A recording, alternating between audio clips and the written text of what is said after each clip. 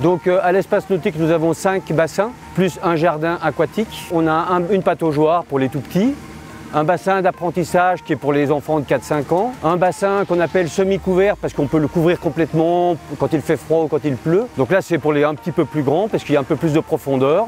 On a un bassin de natation pour les nageurs et le toboggan pour tout le monde à partir de 6 ans. Alors nos missions avec les scolaires, c'est l'enseignement de la natation pour qu'ils soient autonomes s'ils tombent à l'eau. Je viens nager pour prendre des cours de piscine avec l'école. On y va dans l'autre bassin, on essaie de nager. Pour commencer, ils disent par exemple nager en fusée, donc ils nous montrent l'exemple et puis faire des bulles dans l'eau. Oui, ça me plaît.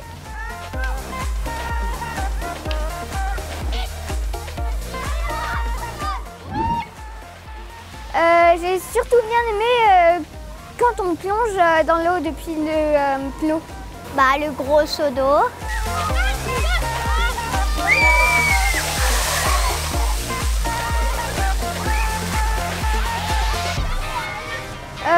Oui, j'aimerais beaucoup revenir.